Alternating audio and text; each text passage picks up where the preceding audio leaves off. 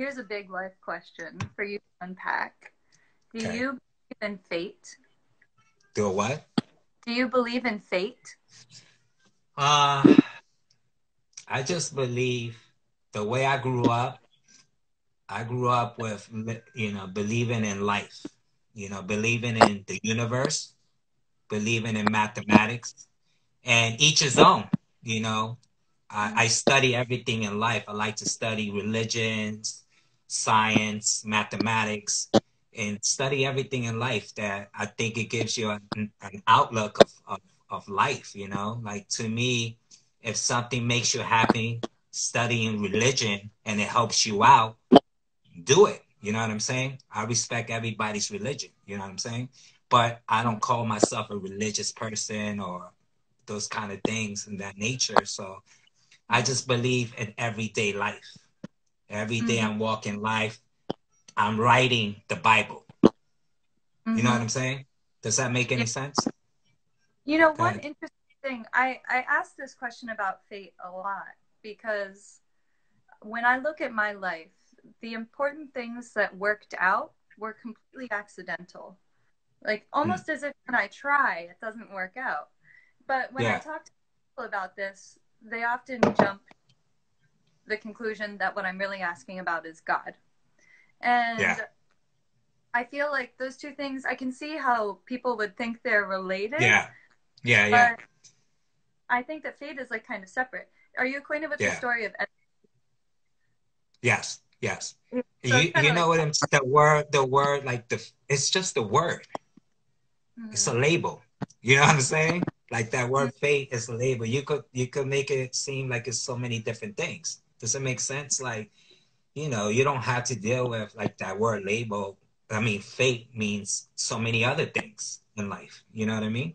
mm-hmm. So so to me it's just, I I could say yes and no. I don't know. I don't know. You know what I None of mean? I just live, just live, and whatever comes to my world and my path, it is what it is. You know what I mean?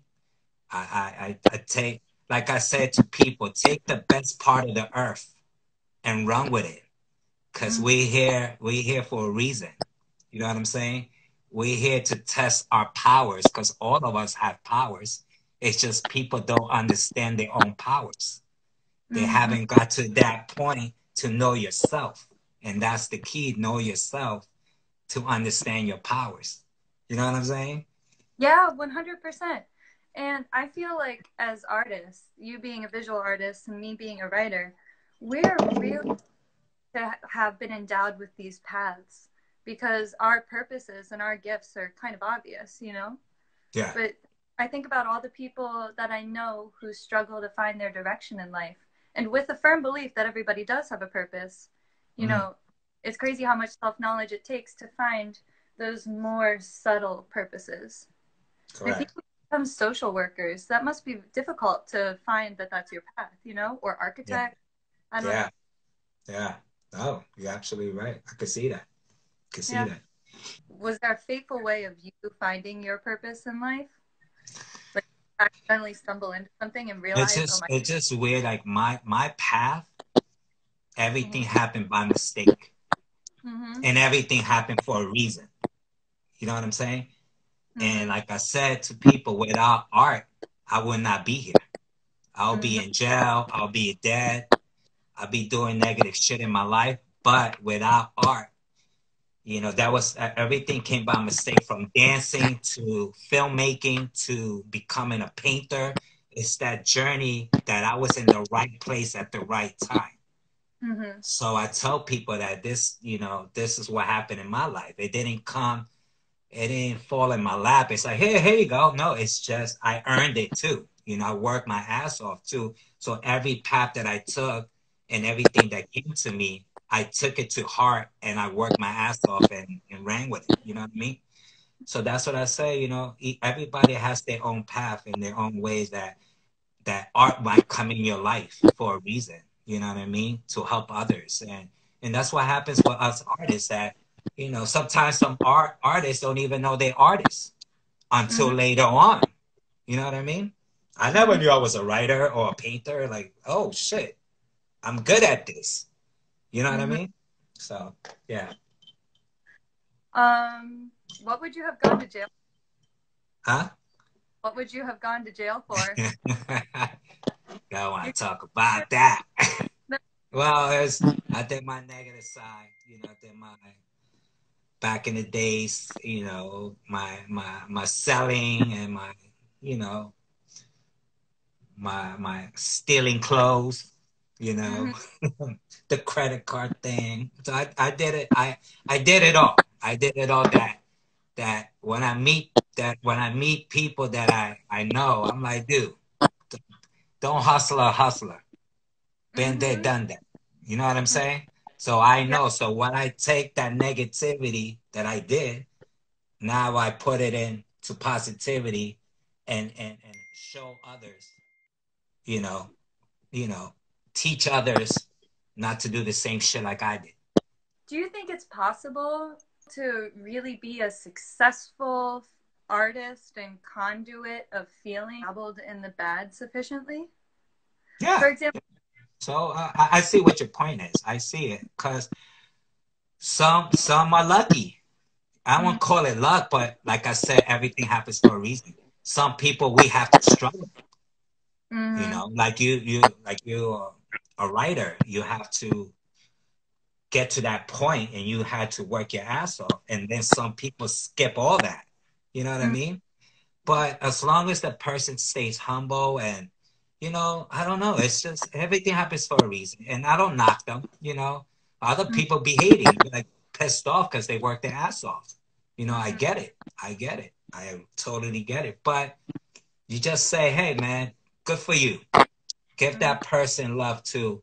And don't fucking hate. That's the only problem about this whole industry, from artists, writing, music, art.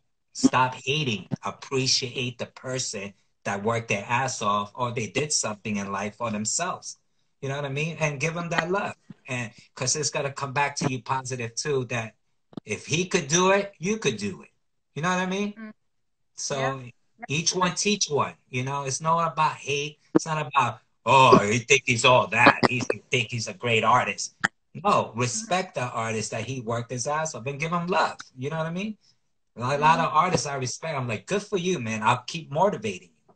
I'm like, yo, keep it happy. Keep rocking. You know what I mean?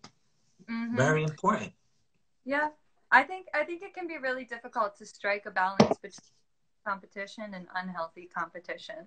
Like being competitive has forced me to do things in my career that I might have been too scared to do otherwise.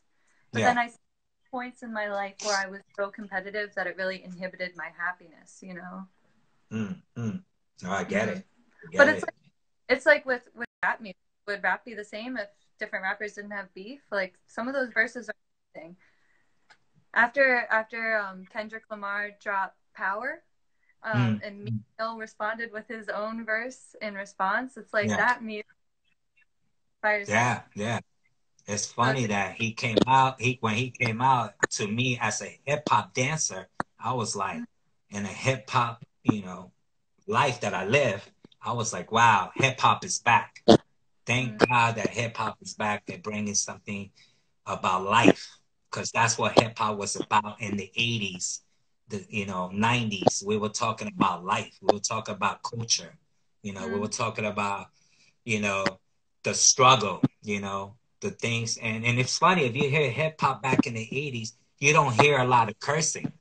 mm-hmm, You don't hear cursing at all. You hear positivity messages, you know? mm-hmm. So, No, yeah, man. and I mean, I think there's some now who make really good use of vocabulary, like ASAP Rock. Um, but listening to A Tribe Called Quest, I would have never learned the word prophylactics if it wasn't for video. I just Yes, conversation yes. and I was like, you know how I know that word? That's right. Conscious right there. That's the beauty about Mm-hmm. those bunch of clicks from De La Soul, Brand Nubians.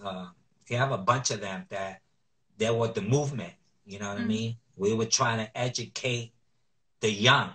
to go to the right direction, that you don't need a fist or you don't need a gun. You just need your mind and your lyrics or your music or your dancing to change the world, help others. That's what we was sending that message out there. You know what I mean? Do you think So, that's still possible? huh? You think that's still possible? Is it Oh enough? yeah. Oh yeah. Especially now. Now the twist about it. Now we're doing it with art. Mm-hmm. Now we're doing it with street art. Mm-hmm. That's why street art's about messages. You know, it's about, you know, putting signs up in the streets, wheat paste, or putting beautiful images that makes you think, that you walk by and go, wow, I like whoever that is that says make art. He just reminded me to make art. That's Mm-hmm. why I write make art, for you to remind you, musician, writer, actor, anything to remind you to make art. Because people forget. People forget their identity, who they are, because they get caught up in the other world. Like I Mm-hmm. call it the human world. I call it the human world. They caught up in the human world. So Mm-hmm. they need to come back to the universe and say, hey, shit, I forgot to paint. I forgot to write. I forgot myself. Mm-hmm. You know what I mean? Yes. Like I did. You know, if you fall, get up again and go get it and do it again. I don't like that painting. Fucking erase the painting, go over it and do it over again. You know what I'm Mm-hmm. saying? That's the key. Stop bitching and make art. Do it. Continue doing it. Because somebody will buy your piece of artwork. It takes patience. And, you know, that's why I wrote that. You know, Mm-hmm. it sounds straight up and fucked up. Like, yo, stop bitching, you know? But Mm-hmm. they know what I mean. You know, they're like, damn, Savior's right. Stop bitching. I got to stop bitching and get in my grind. You know what I mean? Get on my hustle. You know, you Mm-hmm. have to hustle if you want to be in this career. You want to be an artist. You want to be a writer. Go get it. You have to go out there every day and hustle. You have to go to every art show or a music industry show, whatever it is in the arts, go get it. You know what I mean? And go hustle and stop bitching. You know? So that's why. How how do you get yourself out of a rut and into the main part? Do you ever get stuck I, in the part? oh yeah, I guess I'm not, nobody's perfect. I get stuck a lot. You know what I mean? But like I said, I'm that guy. I got history of myself because back in the days, I used to lose a lot of jobs as a dancer professionally. I used to wake up late because I used to smoke a lot of weed, get fucked up, and lost so many jobs in my life that one day I said, that's it. I'm not gonna do this shit no more. I don't smoke no more weed. And I Mm-hmm. stopped for a long time. You know, I Mm-hmm. have my drink in there, but I wrote a piece of paper on the wall and said, never be late. Mm-hmm. And I every day I saw that piece of paper, I was going to be on time. Every day I was on time. So when you say 7 p.m., Savior's ready at 6:45, Mm-hmm. ahead of the game. And it educated me and taught me that I start working with corporations right now as an artist. They love working with me because I'm professional. Mm-hmm. I'm on time. You Mm-hmm. know, we got the reputation as artists being late. Cut that shit. You have to become professional if you take this career seriously as an artist. Be on time. Be professional. Be kind to others. Know your shit.